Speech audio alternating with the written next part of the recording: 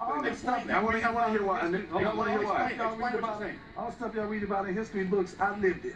I was born in the 50s. I was raised in the 60s.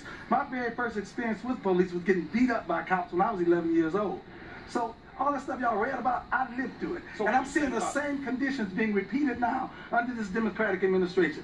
In the 60s, blacks couldn't get an education, blacks couldn't get jobs, blacks were rioting in the streets, and blacks were getting beat up by the police. And here it is, 2016, blacks can't get jobs. Our graduation rate is lower than it's been since 1963. We're getting beat up by the police, and we're rioting in the streets. How about 8 years of the Democratic administration? What if I gave you those facts, which I'll just give you those facts for the purposes of the discussion because we run all the time. How's Donald Trump going to fix them? What are his plans? It's not about that. No, it is. No, it's not. You just said it. Listen. It's just said it. No, right now, this is about Barack Obama.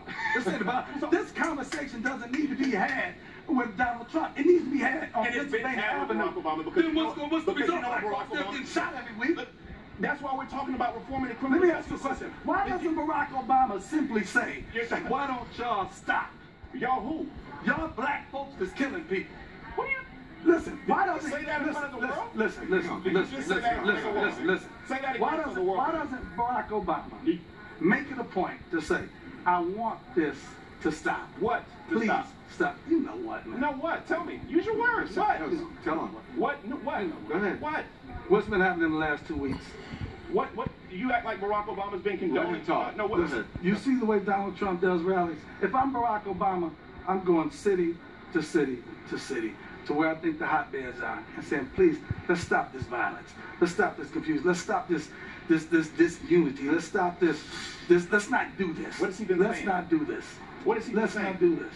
He's been reactive and not proactive. He's been very proactive. I mean, Barack Obama... Name one proactive thing he's done. First of all, Barack Obama has brought these groups together so that we can put together a plan. The Ferguson Commission, so that you can talk about... What groups has he brought together? The Ferguson Commission. He brought together with who? So that is the name of... That is the commission. Okay, it's a 21st century... Okay, and what has it done? And they actually laid out a plan to reform the... And what good did it do? Oh, they're implementing that throughout... And what good did it do? It's doing... And so we have a funeral for 5 dead cops after that, huh? You think the problem is that you think that I can't pray for them and pray for the people who die in Minneapolis and Baton Rouge? It's not working.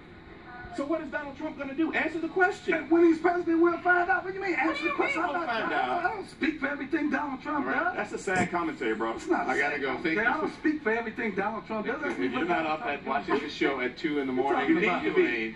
Nothing. Like I know everything Donald Trump is going to do. You know everything. You know everything Hillary Clinton's going to do. I'm a pressure. Do you know everything Hillary Clinton's going to do? Let me tell you one thing that I. Do you know everything Hillary Clinton's going to do? Can I promise you something? No, you don't. So stop. I'm gonna promise you that I'm going to challenge her on issues that are near and dear to my heart every single day. Everything she's going to do. I know something. Do you know everything? We'll be right back. Okay.